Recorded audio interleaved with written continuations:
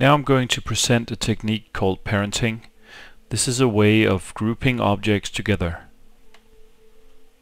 Let's for example say we want to create a car game. And for this game I'll go ahead and create a very simple car.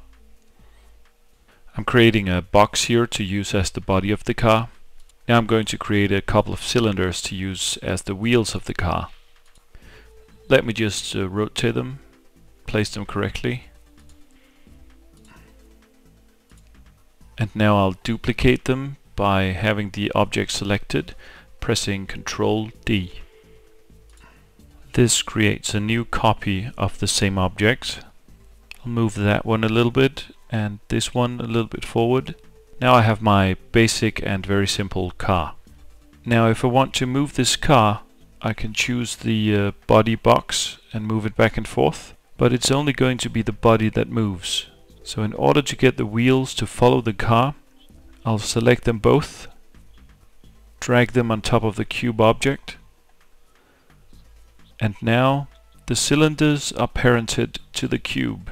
Thus the cube is their parent.